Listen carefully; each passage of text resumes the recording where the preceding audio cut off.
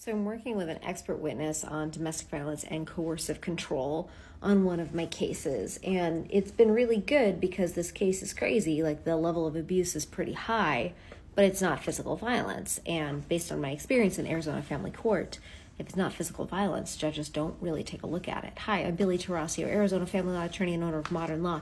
Here's what I've come to realize and learn. So in Arizona, the statute says if there's significant domestic violence, there's a presumption against joint legal decision-making or sole legal decision-making to the person is violent.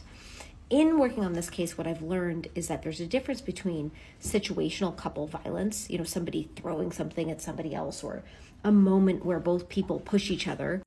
So what I've learned is that significant domestic violence comes from the perpetual controlling, dominating pattern.